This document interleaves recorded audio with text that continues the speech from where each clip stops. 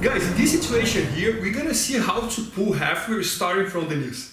The reason we are doing that, I understand that when we go compete, we start standing.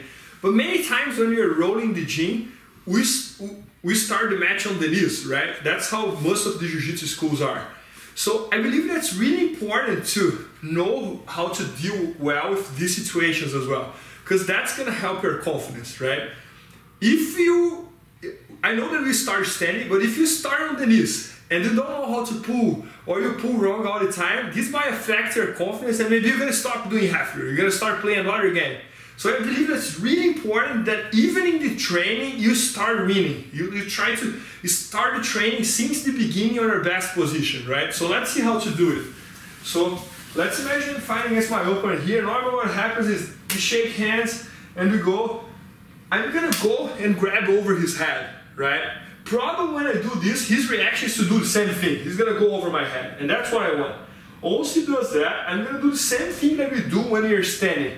So I'm gonna control like on his triceps, and I'm gonna like push as hard as I can, make him really strong grip, okay? Guys, now pay attention. What I'm gonna do is the same side, I'm gonna place my foot on the mat, okay? Guys, when I did that, for 1 second, I'm gonna kind of stand up, but I'm not really standing up. I'm just standing a little bit, enough to sit and pull him to me. And I have him on my halfway. Okay? Once I have him on my halfway, I could just like cross his arms and go to the single leg. I could from here go right away to the deep halfway, right? And I have a lot of options. Right? So let's see one more time. So look, we are here.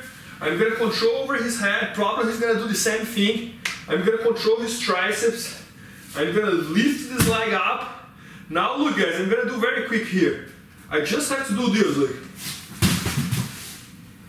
Right? So if I do slow motion again, you guys will see that I stand this leg up, I stand the other one up, and I sit and I pull him to me, and I have him on my halfway, right? Once I have him here, I have a bunch of options. I could just try to cross his arms and go to single leg. I could try to go to the deep halfway right away. I have many options.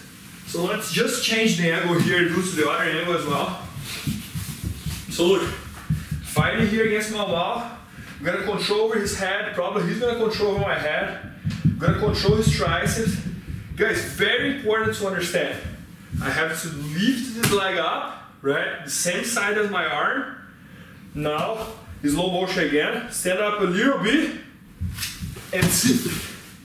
And I have him here, right? Once I'm here, I have many options. I like doing the cross grip here, but you're gonna see that later in this instruction. I like doing the cross grip and then picking where I want to go. So when I'm on the knees starting the training, that's my favorite way to pull to the halfway.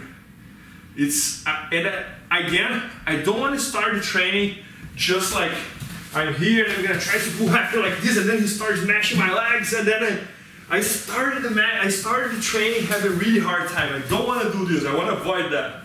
So that's my favorite. I'm gonna control his triceps, his head, and pull to be as strong as I can.